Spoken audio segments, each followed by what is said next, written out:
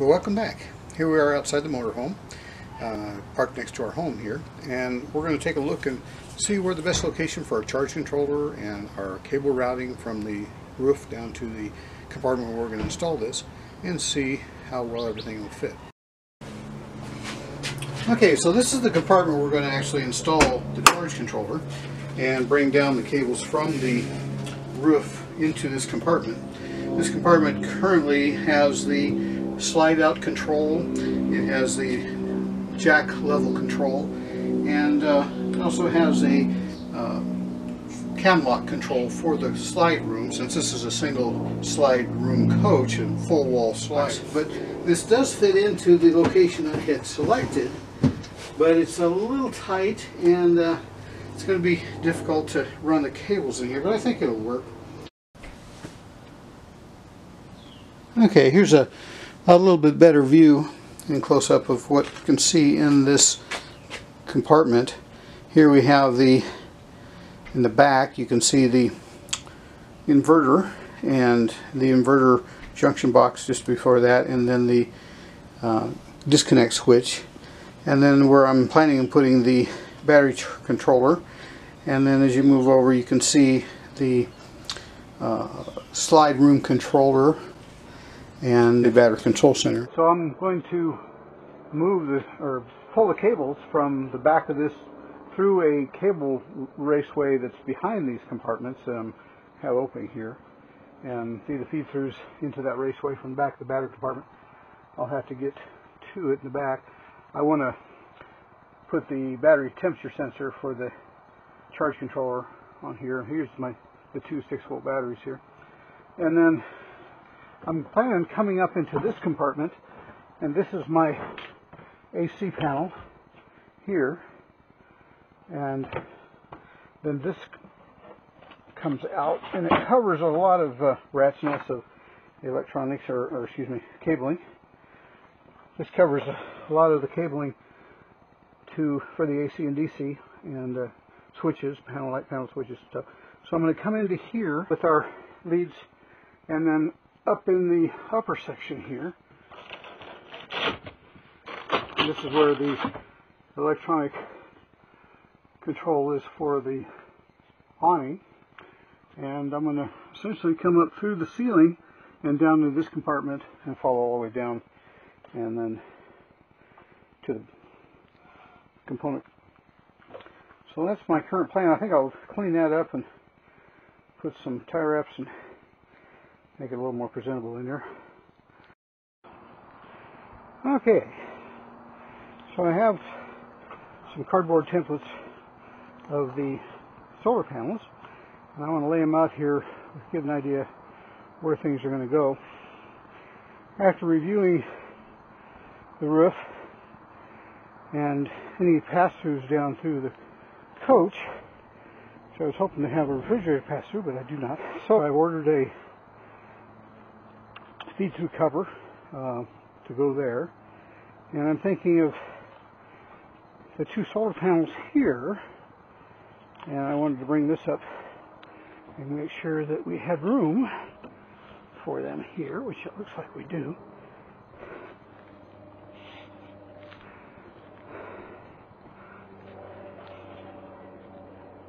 I could probably put one up between the antennas here. It's a possibility. Now, my other question is, should I plan on the third panel being up front there? I really want to stay away from any shade, so the third panel up front would probably be the best place. I'll put one right here, and the other two here.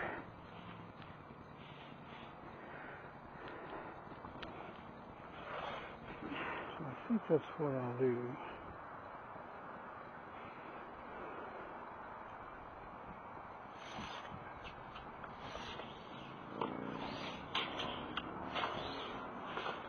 Let's see what I got here. I've got 10 feet.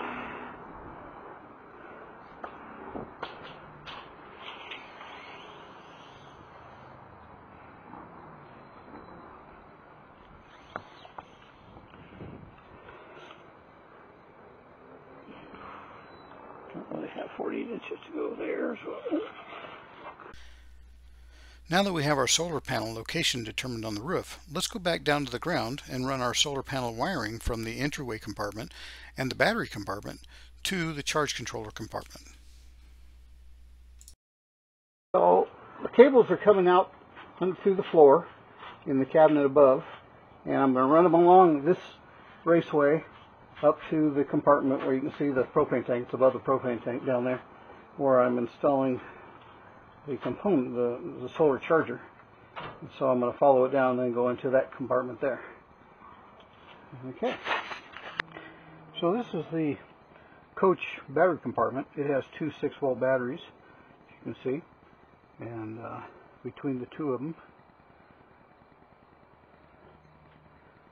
are creating the 12 volts. I'm going to install the temperature sensor, and I'll probably epoxy it to the side of the battery here, just to epoxy it with a light amount so that it can be easily removed when the batteries are replaced. And then I'm running it through this little opening here, this grommeted, and then down into the raceway and up to the compartment where the solar charger will be. Okay, after several days of bad weather and celebrate the New Year's holiday, we're down in my hometown of Casa Grande, Arizona to finish the installation of the solar panels. Since getting the panels up on the roof is a two-man job, I'm at my dad's home to gain his help and advice in completing the job. Okay, so we hoisted the panels up here, and after we put the feet on them, and here you can see the shade there a little bit. You can see the zippy feet, and we're going to do a pilot hole through into the rib and make sure that it's a metal rib I'm going into, which I think it is. And then I'm going to bring all the cables underneath the center one here, and then bring it to the one side where I'll tie wrap to the feet, so that if I have to replace the fuse will be accessible from the right hand side of these panels.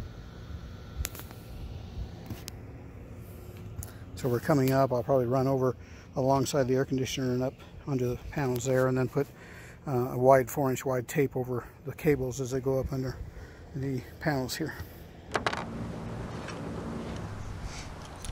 After drilling some pilot holes trying to locate the aluminum roof ribs and screw the zippy feet into them, it just wasn't working. So a different mounting plan was needed. We decided an 1 1/4" aluminum angle glued to the roof and screwed into the ribs that we did locate would be better. Then we could mount the zippy feet to the aluminum angle, and that would allow us also to remove them at a later date if we need to get under them. Yeah, I got to do that at the same time.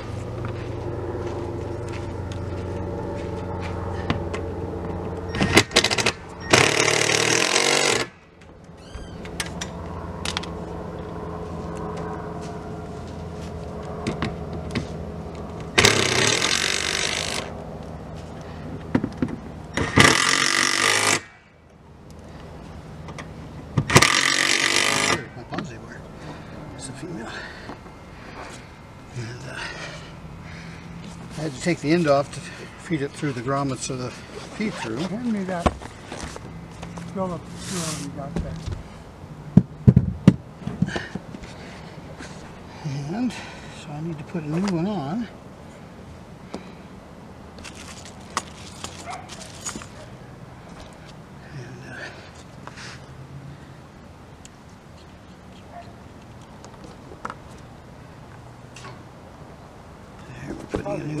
We're going to crimp a new negative on. Again, we had to do this because of our feed through and take the ends off that came with them originally. Let's see, I think I had female here. This is the female one, and so we're going to crimp it on.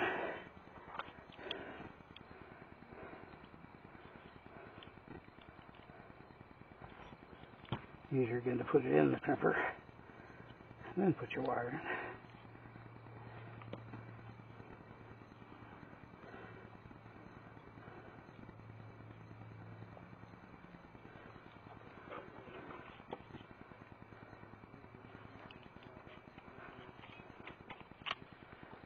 Okay.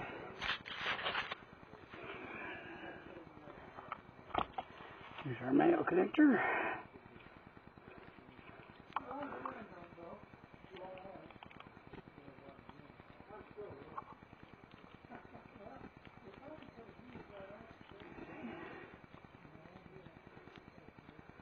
Nice seal there.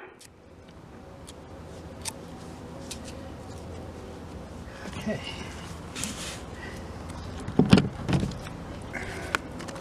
So, where do you want to start at? Right here as close as you can? Yeah, I think so.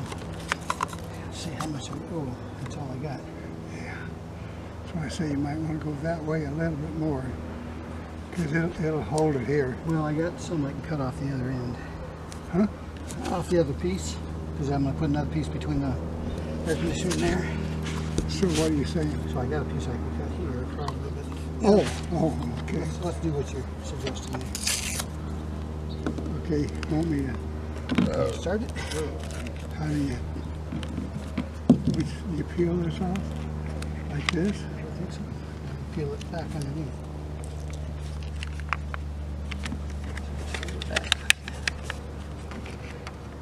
Go ahead and pull it more. Underneath more. Okay. Just go ahead and set yours now.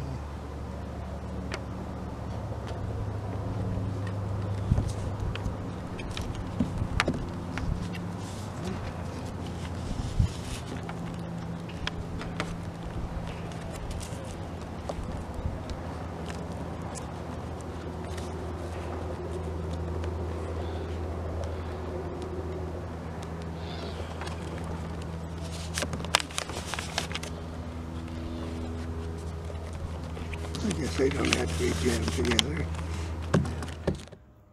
Okay, so this is the completed installation. You can see my roof feed through here with the rubber tape sealing the cables off. And on the other side of the air conditioner, the connections under the central panel.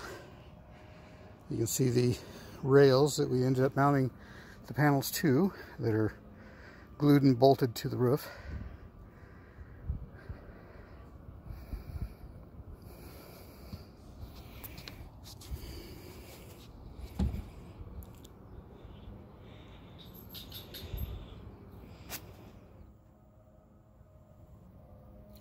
Here you can see the charge controller in the battery control center compartment. I have the connections, temperature going to the batteries with a epoxied sensor on the side of the battery, the leads from the photovoltaic system coming from the roof, and the connections to the battery. And that's connected to the inverter in the back through the inverter disconnect switch to the batteries. With the solar charge controller connected and powered up, you can now go through the LCD displays on its front panel. Use the down arrow and move through each display. Review the included user guide, which explains the indications and icons showing the status. One of the nice features about this particular charge controller is it does have Bluetooth connection, so you can download an app from the Android App Store and connect the charge controller to change the settings, monitor your solar panels, and review the recorded history the controller collects. In the Android App Store, search for the app with the letters SRNE, and this will display an icon shown in the screen capture. Select it and install the app. Once installed, open the app within 50 feet of the charge controller, and you should be able to see its name appear in the available devices. The controller will connect to the device after you select Confirm. After a short pause, the app will identify the controller model number, the version, and the serial number code. You can now use the app to monitor the system status. You can use the record function, i.e. data logger, to monitor the charge, the discharge, and many other parameters. In this screenshot, dated the 17th of January, you can see that my system has been running for 13 days and has charged my batteries full to charge 17 times. You can monitor the total generation amount, and here is showing me 7.489 kilowatts, even though my RV has just been sitting without being used. Well, there you have it. I hope you found something useful in these videos, especially if you plan to install your own solar system. It's been interesting doing the install and trying to create a video at the same time. I found I definitely have some learning to do. Overall, I'm very pleased with this new system and can't wait to get out in the boondocks and see how well it works for us. Total cost is about $450 for the components and cabling, and about another $200 for all the parts and pieces necessary to mount it. Thanks for viewing my video, and I wish you best of luck installing your own solar power RV system.